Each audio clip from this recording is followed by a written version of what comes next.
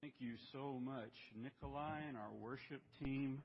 You get a guitar to sing next time. Thank you for those that came so early to help with so many details, setting up things so that you and I can worship today.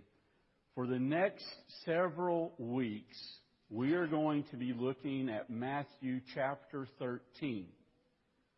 Matthew chapter 13 is pretty unique because not only are there parables, there are explanations about what some of the parables mean.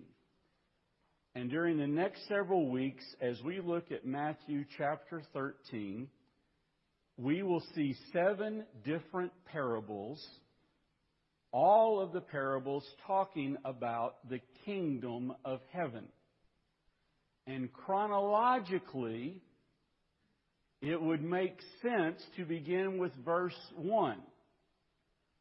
But in addition to something that's very unique in Matthew chapter 13, there is an explanation about the purpose of the parables. But if we look carefully at the purpose of the parables, it makes us consider our own hearts. Here is a candle that is made out of wax. Here is a cup that is made out of clay. If we take the candle made out of wax, and if we take the cup made out of clay, and we expose them to the glorious sunshine, what happens? The wax in the candle melts and softens. The clay in the cup hardens and becomes more solid and rigid. And when we look carefully at what Jesus says about the purpose of the parables, for some people, when they are exposed to God's holy word, it softens their hearts. Tragically, other people, when they are exposed to the glorious sunlight of God's grace, become even harder. Now, not only in Scripture, but in all of life, have you noticed in your life that sometimes the very best people get the hardest assignments where you work? And have you noticed that contrary to that, some of the laziest, most worthless workers get the promotion? And it's just something that you say, that's not right. This is the very best person. They are the most committed worker. They are the ones. I'm not talking about myself. I'm talking about them. They should have been promoted, and yet they weren't. Meanwhile, this person was promoted and was given honor. And there's something that you say, that's just not right. And yet it happens that sometimes the very best people in life get the hardest assignment. Whatever you are facing today, what is that doing to the condition of your heart? The same sun beats down. It makes a candle of wax become softer. It makes a cup of clay become harder and more rigid. Whatever is happening in your life today, what is the condition of your heart? In Matthew chapter 13, beginning with verse 10, then the disciples came and said to him, "Why do you speak to them in parables?" And he answered them, "To you it has been given to know the secrets of the kingdom of heaven, but to them it has not been given. For to the one who has, more will be given, and he will have an abundance. But from the one who has not, even what he has will be taken away. This is why I speak to them in parables. Because seeing they do not see, and hearing they do not hear, nor do they understand. What is the purpose of the parables? Time and time again, a parable is an earthly story that has a heavenly meaning. Time and time again, as Jesus shares parables, He gives an earthly story, but ultimately there is a heavenly meaning. And as we go through all of chapter 13, we will see 7 distinct parables where Jesus is explaining about the kingdom of heaven. So the purpose of the parables is something that should edify, is something that should build us up. Have you noticed the difference between inspiration and inoculation? Okay? Some people are inspired by God's Word. Some people are encouraged by worshiping together. There is inspiration that comes to them from worship. Some people, instead of inspiration, have inoculation. I went to the doctor. I got my flu shot. I'm good. I went to church. I did my things. I'm good. When I was a child, I attended such and such class. I had my shot. I'm good. There's a difference between inspiration and inoculation, and the problem of the people is a very sobering reality, because there is this truth: the lost keep on losing. Not only do they lose during this lifetime, but they lose for all eternity. There are those who will sit faithfully in a church Sunday after Sunday, but instead of being inspired and transformed, instead of having an earthly story and understanding the heavenly meaning, instead of this happening in their lives, they become hardened and they turn against the gospel itself. Jesus continues in verses 14 and 15.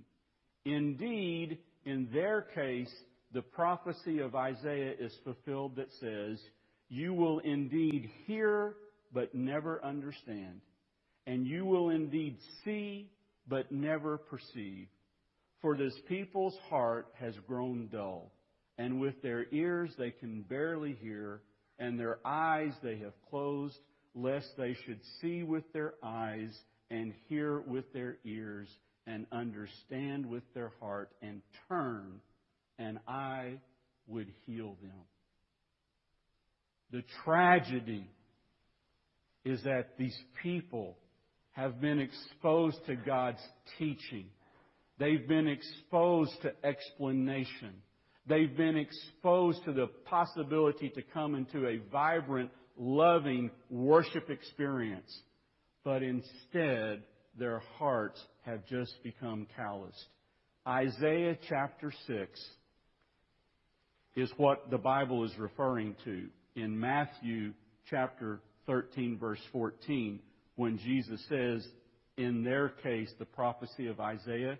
If you and I would turn to Isaiah chapter 6. In Isaiah chapter 6, we have one of the most awesome experiences of worship written about in the Bible. And in Isaiah chapter 6, beginning with verse 1, Isaiah is in the worship experience, and he sees the Lord high and holy and lifted up. And he hears the seraphim crying one to another, "Holy, holy, holy is the Lord." This is a man whose heart is completely consumed by worshiping God. And as we read Isaiah chapter 6, we see Isaiah cry out and say, "I am a man of unclean lips, and I live among a people of unclean lips. Woe unto me." And then there's a voice that says, "Who will go for us?" And Isaiah says, "Here am I, send me." And in the midst of all of that wonderful teaching, we have a biblical example of one of the best people in the world getting one of the hardest assignments. Because when we read carefully, this man is told, okay, if you want to follow me, go and spend the rest of your life preaching and sharing my word. And every time you preach and every time you share, you are going to be rejected.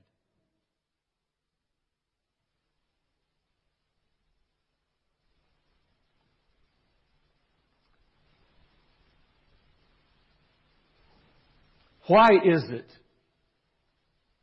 that a man named Jonah, who didn't like the Ninevites, who ran away from the Ninevites, who got thrown into the sea and then got swallowed by a whale, why is it that a man who didn't even care about the people eventually got vomited up on the shore by the whale, went to the city and said, repent, and thousands of people repented? I don't know. I don't know why it is that some people get assignments that it just seems like they go from victory to victory regardless of the condition of their hearts. I don't know why that happens. I don't know why that happens in the church. I don't know why it happens at your school. I don't know why it happens in your family. I don't know why it happens where you work. That sometimes the people who don't care at all, they're the ones who get promoted. They're the ones who, quote, have success. While meanwhile, a man like Isaiah, whose heart is broken, who says, here am I, send me, wherever you want to send me. God says, good. Here's what I need you to do. I need you to go and be faithful. Verse 9. He said, go and say to this people, keep on hearing, but do not understand. Keep on seeing, but do not perceive. Make the heart of this people dull, and their ears heavy, and blind their eyes, lest they see with their eyes, and hear with their ears, and understand with their hearts, and turn and be healed. Isaiah, speaking in verse 11, said, then said I, how long, O Lord? And He said, until cities lie waste without inhabitant, and houses without people, and the land is a desolate waste, and the Lord removes people far away, and the forsaken places are many in the midst of the land, and though a tenth remain in it, it will be burned again like a terebinth or an oak whose stump remains when it is felled. The holy seed is its stump. What's happening to your heart today? Have you been given a hard assignment? You're not complaining, but you're accurate. You're really not whining or pouting. You've done the analysis and you're correct. You've been given a tough assignment. But as you've been given that tough assignment, what's going to happen to your heart? You see, Jesus says to the disciples, when you hear the Word of God, it does its work quickly and effectively like it should. Unfortunately, when these people hear the Word of God, it only makes them harder. But you keep following the Word of God regardless. And so he goes on with verse 16 in chapter 13, verse 16 of Matthew. He says, but blessed are your eyes, for they see, and your ears, for they hear.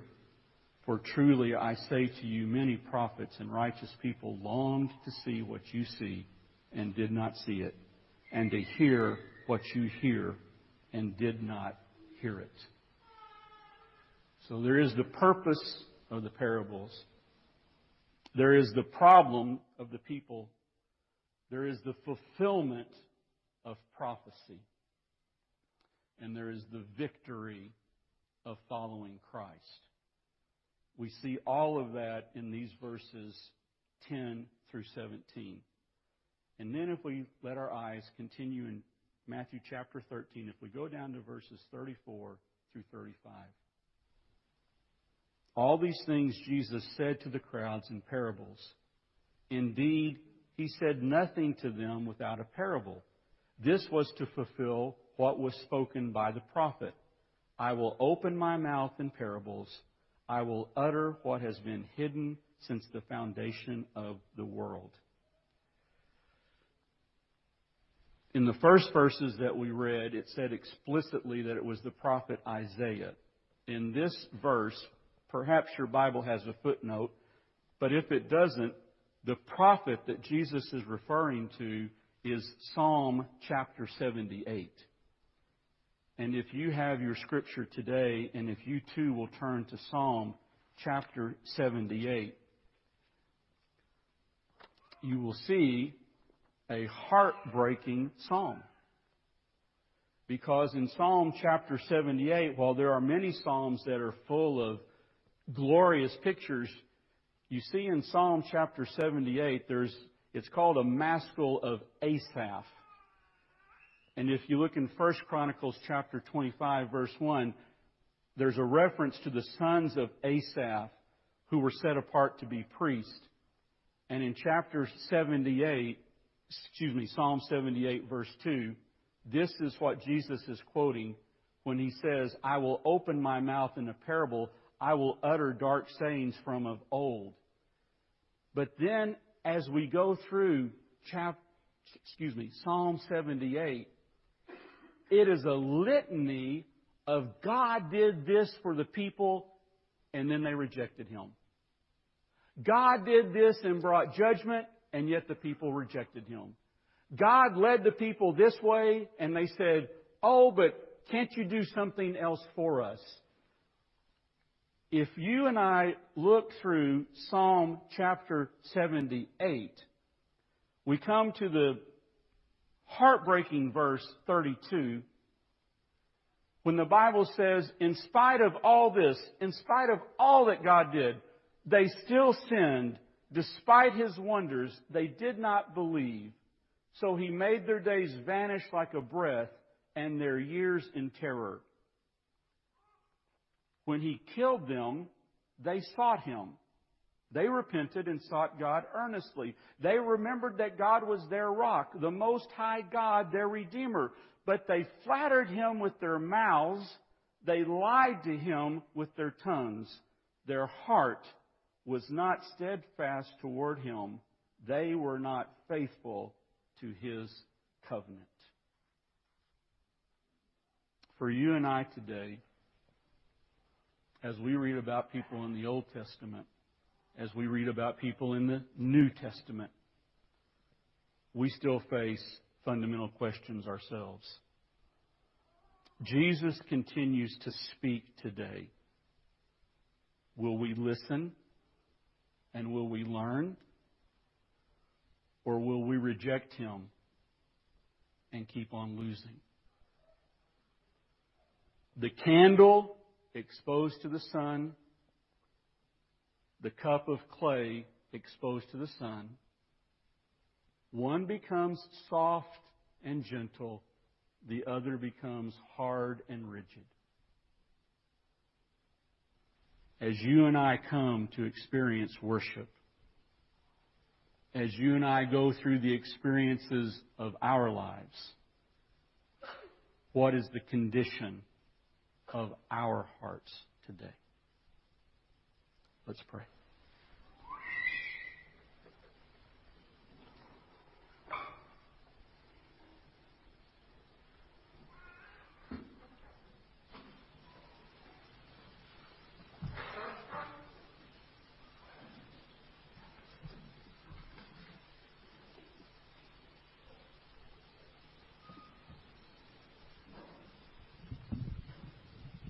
Father, time and time again, You demonstrate Your love, Your mercy, Your guidance, Father, in our lives.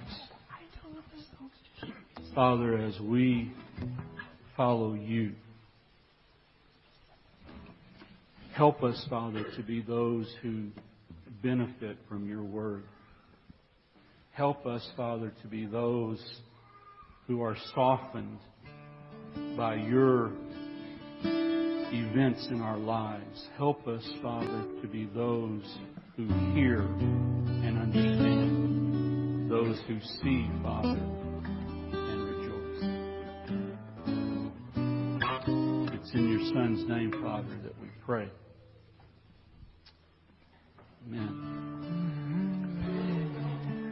Within your bulletin today, if you open up, there is something for you to consider. It's a worksheet constructing a testimony of God's faithfulness in your life. We can read about the people in Psalm 78, and we can say, why did they do that?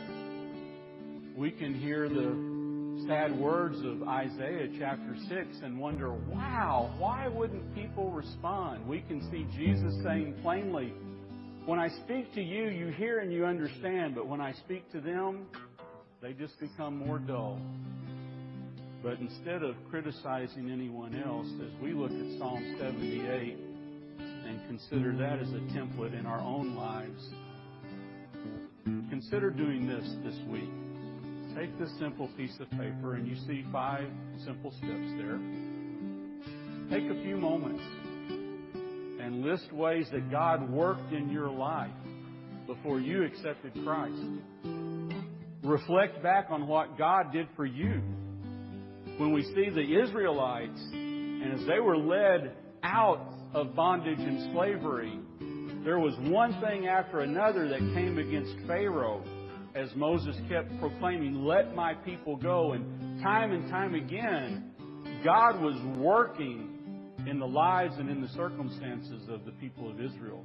How did God work in your life? What do you tell your children? I remember the time. Son, let me tell you this. I remember the time that God did this in our family. I remember the time, daughter, let me tell you, I remember the time, even though I was going away from God, He pursued me. Step number 1, take a few moments and remember what God did in your life. Step number 2, write down some of the key things that helped you to accept Christ as your personal Savior. There are people today who want to accept Jesus Christ as their Savior, but they've never had somebody else explain it to them and say, this is how you do it. Child, let me tell you, this is what was happening. This is how I accepted Christ. This is how I made Him my Lord and Savior. Step number 3. What are some of the most recent ways? Not just in the past, not just when you accepted Christ, but in this past week. As you reflect upon it, regardless of the circumstances that you faced, how did God use those circumstances to demonstrate His faithfulness? And then number 4, repent. Write out a confession. Just a personal thing between you and the Lord. Lord, when I think about what You did for me before I was even a Christian. Father, when I think about when I accepted Christ as my Savior. Father, when I think about what's just happened to me most recently. Father, when I think about my heart.